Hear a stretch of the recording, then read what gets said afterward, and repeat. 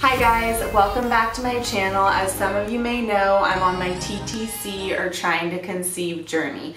In this video, I'm going to be talking about the decision on whether or not to abstain from alcohol while trying to conceive. Now, if you're anything like me, you've researched everything and anything, and the short answer to whether you can drink alcohol when you're trying to conceive is yes. The short answer to should you or is it recommended to drink alcohol when trying to conceive, the answer to that is no. If you've done any research online, you probably know that the CDC recommends completely abstaining from alcohol even when you're trying to conceive. So why are so many of us researching on whether or not it's safe to drink alcohol? We know that the CDC or Center of Disease Control is specifically saying not to, yet there's people like me that are still out there researching whether or not I can or can't. So my answer to this is that if you're anything like me, you probably talk to friends and family members and they've all said, oh yeah, I conceived on this crazy New Year's, or we conceived on Valentine's Day after drinking all night, or I didn't even realize I was pregnant until 6 weeks in and I was drinking up until that time. And they come out with babies that are perfectly healthy. So I think that's an example of ignorance is bliss. Sometimes it seems like it'd be a little bit easier not to have pre-planned a pregnancy and for it to just happen almost naturally and spontaneously, because then you wouldn't have all these worries about what you can and can't do. So I'm going to be talking about a few studies that I found, and honestly, there's a lot of stuff out there that's really conflicting information, and then I'm going to go into what I'm personally choosing to do, and I'll link some specific studies below. Please like and subscribe to my channel if you find these topics interesting. I'm just sharing my journey and my research all along the way of trying to conceive, and just the different battles that I've had to have myself on decisions I've had to make regarding health and fitness, and you know, really how far I want to take this trying to conceive journey, like what I want to invest in, like product wise or nutrition wise, and like how much I want to push for this rather than it to happen more naturally. You know, just talking to my mom, it seems like we were all unplanned and it kind of just like happened naturally. So I always go back and forth with like having this really pre-planned mindset to like kind of wanting it to be more natural and spontaneous. So if you have thoughts on those, or if you're going back and forth in your head as well, definitely leave those in the comments below.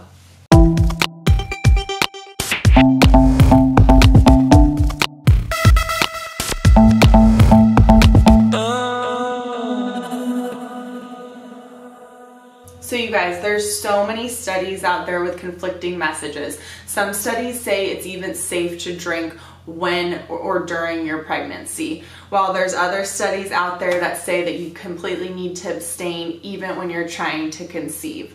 So I'm sure if you've asked your friends or family, did you drink during your pregnancy? 99% of them would say, no, of course I didn't drink during my pregnancy. And you know what? Most of them are probably lying, because guess what? You're considered to be pregnant 4 weeks before you even get your positive test. So that's 2 weeks that the embryo has started forming, or maybe even more.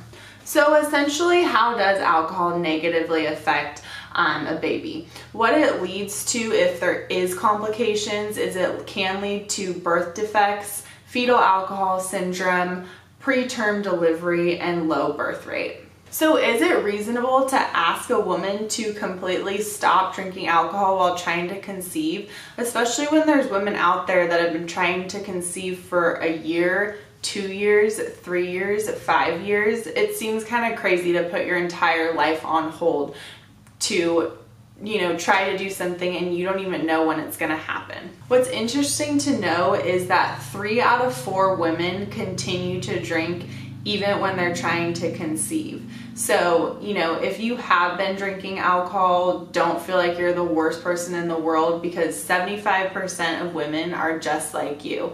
And when I talked to 10 of my friends and family members, all of them except for one said that they either chose to drink while trying to conceive or didn't realize they were pregnant and therefore had drank up until the time that they got a positive pregnancy test. So like I said, there's very conflicting studies on whether or not alcohol affects the baby if you drink when you're trying to conceive.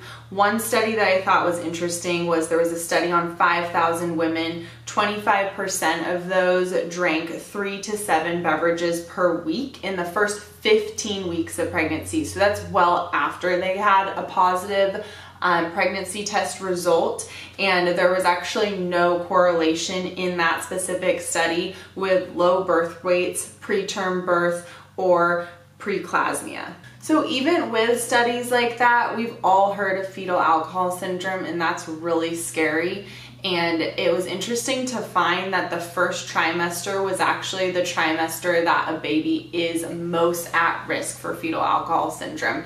And it's not just those women that were binge drinkers. So, you know, even though there's some studies showing that there's no correlation between drinking and some of these birth defects, and there are women out there that maybe did not binge drink but actually did end up with a baby who had a birth defect. Now, what about alcohol when it comes to fertility? There was several conflicting studies on this as well. Now, I'm sure if you're trying to conceive, you're trying to be the healthiest that you can, working out, taking prenatal vitamins, things like that. And, you know, alcohol is just another thing to consider. Not only that the alcohol would affect the baby after maybe conception or implementation, but actually negatively affect your fertility. And I did find that some studies showed that drinking more than 5 drinks per week actually did have a negative effect on a woman's fertility, while other studies showed that drinking during the trying to conceive period did not negatively affect fertility, or that only binge drinking affected fertility. So is there a middle ground? When I was doing research, I did find, you know, there's doctors that weigh in that, you know, 1 to 2 drinks per week is okay, you know, 1 drink a night, 4 nights a week is okay. There's just so many different recommendations from all of these specialists. So what is the right thing to do, and is there a middle ground? Now, what I kept reading over and over again was, if you don't abstain from alcohol the entire time you're trying to conceive, at least abstain from alcohol during your 2-week wait. And that's in between ovulation, so the time that you would have actually had conception, and the time that you would get a positive pregnancy test.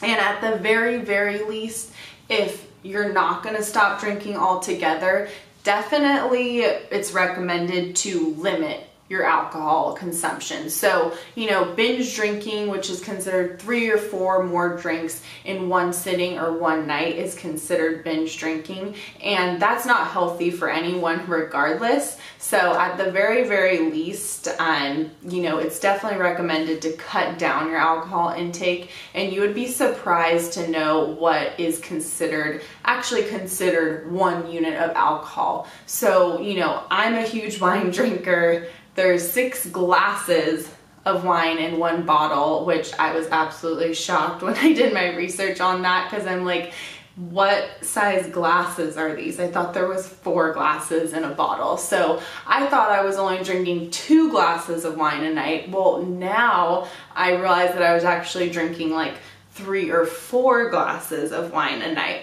So definitely take into consideration what a unit or a drink of alcohol is really considered when looking at some of these studies. And ultimately, the decision is up to you. You need to find out what psychologically matches, you know, your morals and values, what you feel good about, what are you comfortable with. I'm not recommending drinking or not drinking. You know, there's a different decision that's right for everyone. And For me, I personally decided that I wasn't going to drink at all during the 2-week wait, and then those other couple weeks in the month just drastically decreasing my alcohol consumption. And the good thing about that is your tolerance definitely decreases, which means that you can have a couple drinks and still feel something if that's, you know, what you're looking for, or at least just take the edge off if you've had a long day. Obviously, there's other substitutes for alcohol, and you won't be able to drink when you are pregnant or breastfeeding. And correction, when you find out you're pregnant and when you're breastfeeding.